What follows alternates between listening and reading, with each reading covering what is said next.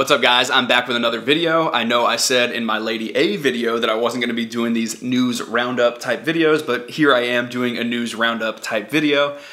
I don't know how to explain that. The news isn't that serious this time. We're not talking about face masks and racism. We're just talking about Garth Brooks primarily. And I say let the conversation begin. You know, Mr. I Like That himself. I like that. One of my favorite people to meme here on the channel, one of the most iconic country performers of all time, has decided he's done. He is done being your entertainer of the year. Garth Brooks had one of his Facebook live streams from inside Studio G to announce that after a lot of consideration, he was going to remove himself from the entertainer of the year running. Today we sit here and humbly ask with all the gratefulness and love in the world, we're going to do it ourselves. We're going to pull ourselves out of Entertainer of the Year. Entertainer of the Year is basically the highest prize in country music, and if you will recall, Garth Brooks won the trophy last year at the awards ceremony, and it was interesting to watch the response because almost everyone thought this was a two-horse race between Eric Church and Carrie Underwood, but instead Garth Brooks won. And even though you're never going to find a single person who would say Garth Brooks is anything but an entertaining live performer and that his touring numbers are anything but just extravagantly successful, him winning the award kind of left a bad taste in people's mouth. It all stemmed, everybody in this room right here, in this virtual room, pretty much was at the CMAs last year. And you guys pretty much saw what happened after the CMAs for all the way through the new year. And it got a little, I don't know, it just got a little, it wasn't fun. Let's put it that way, okay? According to the CMA Awards, the Entertainer of the Year award goes to the artist, and it is for the act of displaying the greatest competence in all aspects of the entertainment field.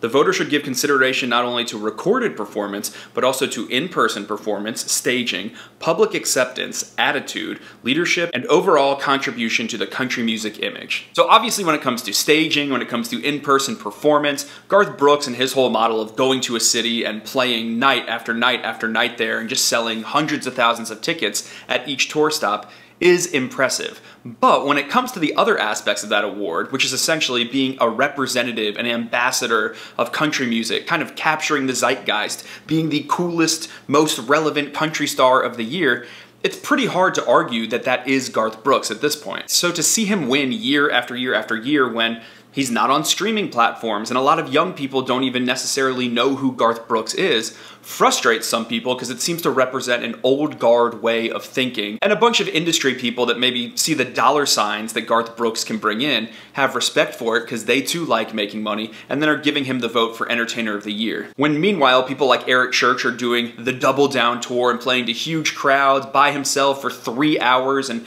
getting sharper and sharper as a songwriter. And other people like Carrie Underwood are continuing to release blockbuster albums and sing the theme for Sunday Night Football and host the CMA Awards. And people feel like the love should be shared, like maybe someone else should win sometimes. There was one tweet in there that really stuck in my head that said, hey man, this guy, why doesn't he step down? 100% agreed. 100% agreed. So with all the love in the world, all the gratefulness, because the last thing I want to do is seem ungrateful to the CMAs and everybody that has voted for us, we are officially pulling ourselves out of Entertainer of the Year. And my number is 7. You guys know that inside and out, and we feel very lucky with 7. And it's time for somebody else. Hold that award. Know what that entertainer feels like. And because they're all out there busting their butts. And then, you know, this is probably the perfect year for it because I don't know how they're going to judge entertainer. I think it's the right time to do it, man. It's it feels great. I feel very grateful. The reaction to this move from Garth, I'd say, has been mostly positive, but definitely still mixed. On the one hand, this is a really humble move. Garth Brooks is stepping to the side, saying it's time for someone else to get a chance to get the biggest award in country music. On the other hand, the rollout of this move, having a whole press conference talking about how great it's been for him to win, can feel a little bit self-important, as can a lot of the things that Garth does. Every time he releases a song like People Loving People and really feeling like it's his duty to speak to the moment, he can have this savior complex about him that just gets under people's skin. Morning, always a little nervous on these things because you just want to represent yourself well, but at the same time you know you're going to come off sounding like a dumbass. So still, I think you'd have to be pretty ungenerous to say that this is only a marketing move for Garth. I think it is something where he is trying to care about the industry as a whole. He's just doing that in his very Garth way. It's been interesting to watch other country stars react to this move. Blake Shelton said, "I don't give a shit what anyone says. Garth is the entertainer of the century." Luke Bryan, who has also received the Entertainer of the Year trophy, kind of moved the conversation forward and said it would be troubling if someone like Carrie Underwood or Eric Church never did win. And then hilariously, the CMA Awards actually have weighed in as well and said, you know, technically Garth can't remove himself from this process. So we will see if he is actually still nominated, but maybe he just put out a big press conference to let the voters know, I don't want you to vote for me. But I guess theoretically the voters could still troll Garth and nominate him anyway. This also likely opens up a spot in the Entertainer of the Year category for this year. I would have to imagine it goes to Luke Combs. I mean, honestly, no one's had a bigger, more impressive year than him. But I'll be intrigued to see if some other act that just feels overdue in a way, someone like Miranda Lambert, slips into the nominations. Meanwhile, in Garth world, he has already had a successful drive-in concert experience. This dude knows how to make freaking money. People paid $100 per car to watch a pre-recorded drive-in Garth Brooks concert. But he has again delayed the release of his upcoming album, Fun, which I don't think is ever going to come out at this point. It has literally been pre-ordered. People literally paid $10 for this album on Amazon over 2 years ago, and it's still not out. And I know people aren't releasing music during the pandemic, or a lot of people aren't, but I mean, Garth, you have to release this album at some point.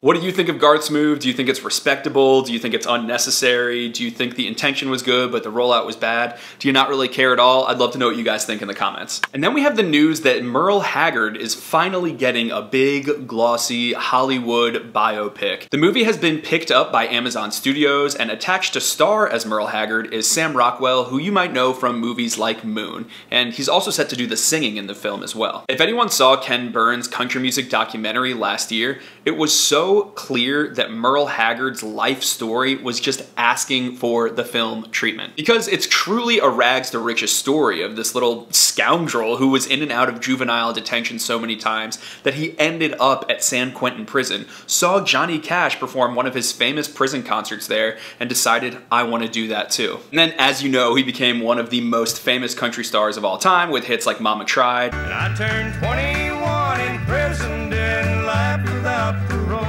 And Poncho and Lefty. He even became friends with Johnny Cash. He's just got a storied, dynamic, interesting life. I'm interested to see if Sam Rockwell does end up starring in the film, how they make that work, because Sam's 51 years old and he's an amazing actor. I have no issues with that. I just wonder if it would focus on a later period in Merle's career, or if we would really get to see, you know, his teenage years up to him being a star. In any case, I think it's great news. You know, a lot of country music movies have not been especially awesome lately. Reaction to the Hank Williams movie I Saw the Light was certainly mixed, and then you've got messes of movies like Country Strong, and then you've got movies that are really beloved like Wild Rose, and then also the Bluebird documentary, so we'll see which side of the spectrum this one falls on. Another big piece of news is that Taylor Swift is officially coming back to country radio. Taylor Swift dropped her album Folklore by surprise a couple weeks ago. It has ended up selling extravagantly well. This whole dropping a surprise album and it being a new kind of stripped back indie folk sound for her has worked really well, because I think people were getting tired of the big rollouts. But if you've listened to the album Folklore, and I talked about it a little in my last video, you know there's one song near the end of the album that stands out, feels a lot more country, a lot more like the kind of high school Taylor Swift that we all first got to know, and it's called Betty. Betty, I won't make assumptions about why you... And it was announced this week that Betty is actually being promoted to country radio. And when I say promoted to country radio, what I mean is that MCA Nashville is going to put marketing effort into getting country radio stations to add Betty into their rotation and play it. And even though New Year's Day from her Reputation album was technically given to country radio to play, it wasn't really pushed. And you actually have to go all the way back to Taylor Swift's Red album to find the last time that she was seeking country radio airplay. Betty is a song that's part of this teenage love triangle trilogy of songs that is on Folklore. It's about a character named James that went and cheated on his girl Betty with some other girl behind the mall,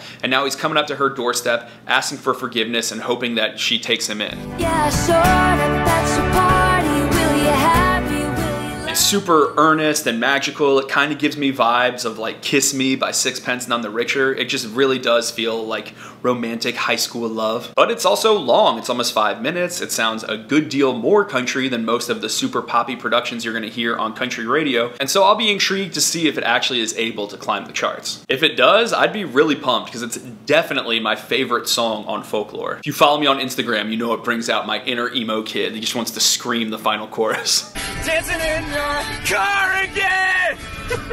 I'm also wondering if it's going to bring up any of the same conversation that Girl Crush did with its sort of lesbian undertones, because Betty could definitely be read that way as well if you're not a keen listener and you don't know that she's singing from the point of view of someone named James, or if you think that James could be a girl since it's, you know, technically the name of Blake Lively's daughter. You can read into a lot of Taylor's music, but thus far, I don't really hear that being a big conversation. If it becomes part of the conversation, I am sure Taylor is savvy enough to spin that into marketing. As it stands though, I think Betty is a terrific song, and much in the same way that I felt about John Mayer, who I'm not trying to bring up Taylor Swift's exes here, but when John Mayer released In My Blood onto country radio, I was actually like, I think he should. I think it sounds right here. I kind of feel that way about Betty, and I'd love to see it become a surprise hit. Speaking of surprise hits, I want to talk quickly about Miranda Lambert getting her first #1 at country radio in 8 years with her song Bluebird. The house just keeps on winning. I got a wild card in my sleeve. For a few years, it has seemed like Miranda Lambert might have just officially fallen out of favor with the country radio overlords because just singles haven't performed that well. Even the lead single from her new album Wildcard, It All Comes Out in the Wash, only got to number 14 on the chart. But Bluebird was kind of the right song at the right time. It had a hopeful message. It had an unusual lyric singing about bluebirds and wild cards and lemons. It's a well-written song by Natalie Hemby, Miranda, and Luke Dick. And then it's also very sing-alongable as well, and it became a big, big hit. Miranda said on Instagram, 2020 hasn't offered a whole lot to celebrate, especially for musicians. I'm celebrating happiness and the feeling of artistic freedom in a time where we all feel a little caged. I'm celebrating country music and all the joy it has brought to my life. She goes on to say, turns out we did have a wild card up our sleeve. I don't think chart positions and awards are always indicative of quality. And I think it's a dangerous game to start saying if something's big, then it's just awesome. And if something's not big, then it's not quality. But when those things align, there's something that always just feels so satisfying about it. And Miranda Lambert has one of the best collective outputs of any artist that I can think of in modern country music. She really has not made a true misstep with an album. And it's just cool to see when that clicks with the public, with the industry, and someone find big success. Now we'll see what the next single from this record is going to be. I'm already on record as wanting Tequila Does, but I could also see them doing Settling Down, or Dark Bars, or maybe even How Dare You Love. And then just one tiny piece of news to finish off, and that's that Carrie Underwood has announced that she is releasing her first ever Christmas album called My Gift on September 25th. Now, just someone releasing an album is not really worthy, I think, of a news roundup item, but I'm including this because it just intuitively feels like it's gonna be huge. You know how there are certain performers that are cool and fresh and relevant and young and people like them, but then also your mom likes them and maybe your grandmother likes them as well? Those types of performers can sell a lot of Christmas albums. Just ask Michael Bublé or Pentatonix. And I can just see this album from Carrie Underwood if she puts on like big hymnal moments like Oh Holy Night. I just am predicting it's gonna be really, really huge and could be a sleeper blockbuster. So I didn't really mean to finish the video with that trio of Taylor, Miranda, and Carrie, all of whom kind of remained fixtures in the music industry for the last 13 years, and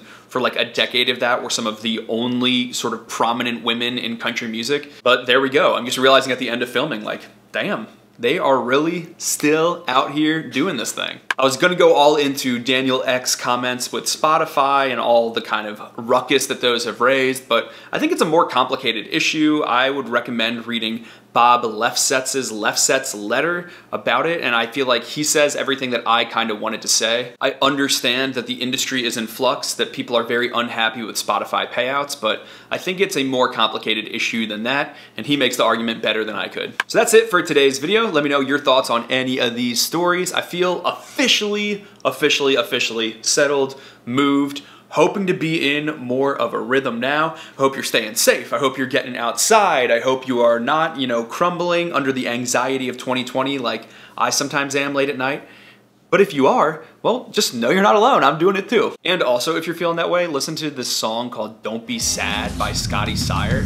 I'm a ray of sunshine, I fucking love life, yeah, that's me. I'm not part of like the vlog squad community. I didn't know who Scotty Sire was, but I saw this video recommended. I'm obsessed with it. This is like my favorite kind of pop music, sort of like anxious suburban boy pop. I think that song is totally brilliant. It's smart, it's snarky, and it's so catchy. So go listen to that and realize, again, it's okay to be feeling anxious. So that's it for me, you guys. I love y'all, and I will see you soon with a bunch more country music.